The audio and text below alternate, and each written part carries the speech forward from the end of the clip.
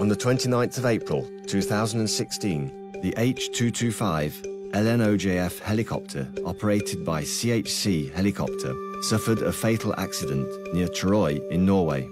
Each and every one of us was deeply affected. Understanding what happened that tragic day has been a #1 priority for Airbus Helicopters ever since. We have made all our human and material resources available to investigators to enable them to complete their work as quickly as possible.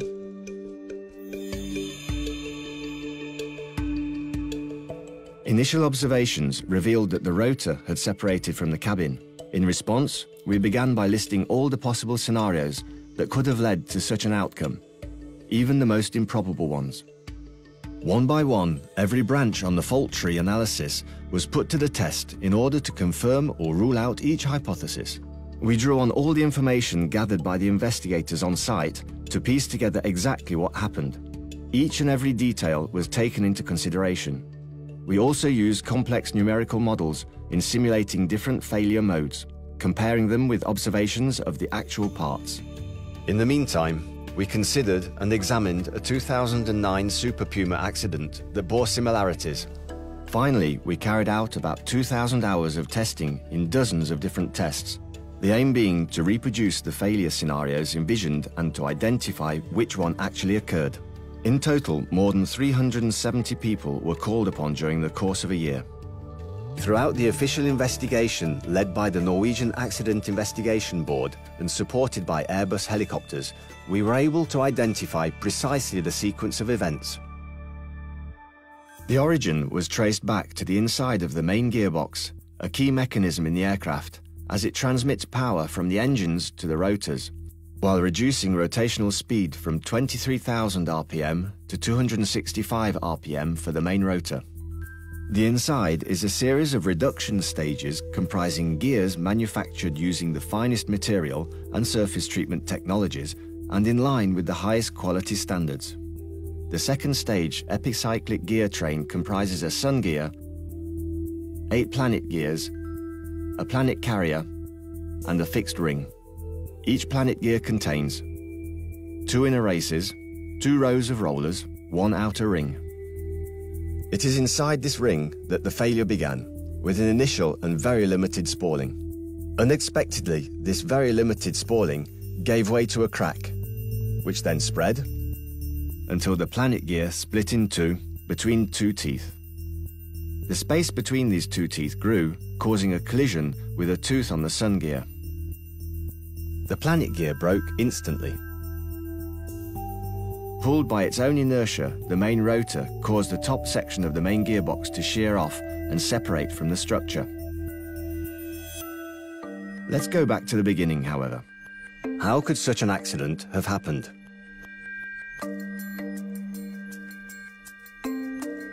The potential contributing factors were identified, and safety barriers were put in place to eliminate their reoccurrence. One of them is the non-detection of very limited spalling. Spalling is a normal degradation of bearings that remains acceptable up to a certain amount. This is monitored with magnetic plugs that collect the metallic particles. In the case of LNOJF, the defined practice of particle detection was not sufficient to reveal very limited spalling. We have therefore improved this practice of metal particle detection. The frequency of inspections has been significantly increased. Stricter removal criteria have been put in place regarding particle sizes. Detection methods were completely overhauled and now include a latest generation magnetic plug with increased performance. Another potential contributing factor is the phenomenon of fatigue.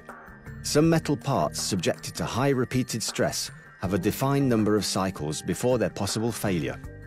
Airbus Helicopters therefore defines a maximum operating time for each part. In 2004, Airbus Helicopters defined a maximum operating time in accordance with the certification requirements. In 2017, based on the learnings from the accident investigation, this maximum operating time has been reduced by a factor of 4. Another potential contributing factor is linked to the design of the planet gear. 2 suppliers manufacture these planet gears, and their designs are not 100% identical, even if both match the technical specifications. The second creates greater contact pressure and was used in the LNOJF's main gearbox. This planet gear has now been prohibited outright. The only planet gear now present in our Super Puma family has registered 22 million flight hours without any outer race spoiling having been detected in normal conditions. Another potential contributing factor is external damage occurring to the main gearbox. Before being fitted onto the helicopter, the main gearbox in question sustained a fall during a road transportation accident. It has been decided to withdraw from service any main gearbox having suffered a shock, a lightning strike, a hard landing.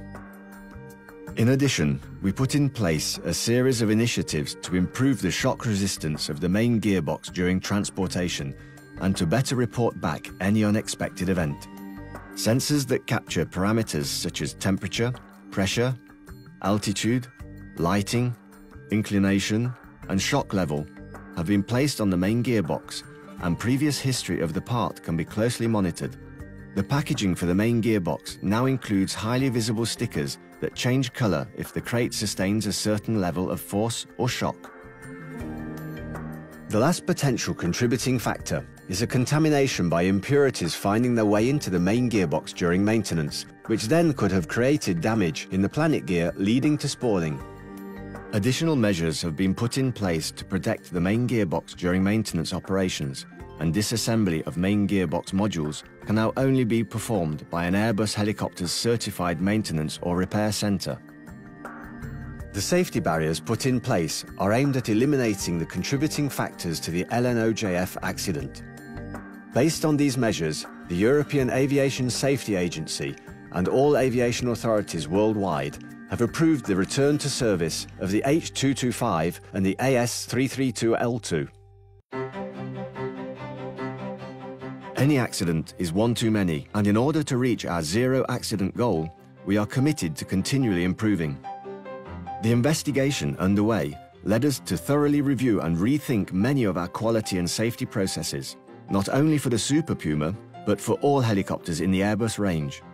One example is how we are working on improvements for handling and tracking dynamic components. This includes developing better solutions for documentation, repair feedback, and digital solutions for better traceability. Furthermore, taking what we have learned from these investigations, we have gone back and checked the stress analysis for all our aircraft. We took additional steps and applied the same strict standards on planet gear bearing contact pressure to our other helicopters, which led to the removal of 2 types of planet gear as a precautionary measure for the Dauphin family.